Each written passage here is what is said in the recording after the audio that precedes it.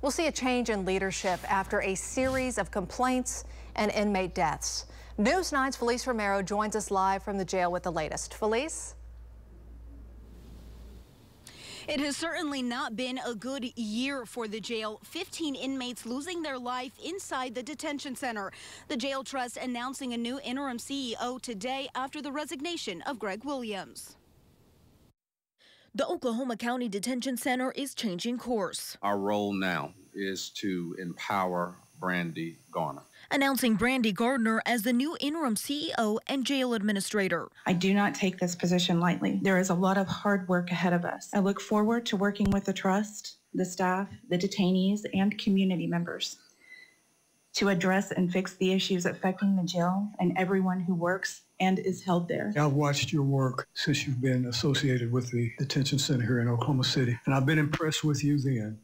And I go into this as the interim, you being the interim director, with that same confidence that you can do it. The trust recognizing the growing scrutiny the jail has received over failed health inspections and inmate deaths. These are difficult circumstances, and we recognize that, and we're grateful that you're willing to step in and help during this transition period as interim CEO. Gardner has worked with several law enforcement agencies and comes to the role with experience as the director of security for OCDC and a background in jail administration. Since the moment that I met you, Brandy, I believe it was only 2.5 to 3 months ago, but immediately I saw a leader in the room. This is not an easy job, but it's a job that I wholeheartedly embrace the challenge. I believe in our mission, our people, and the goal of creating a facility that everyone can be proud of.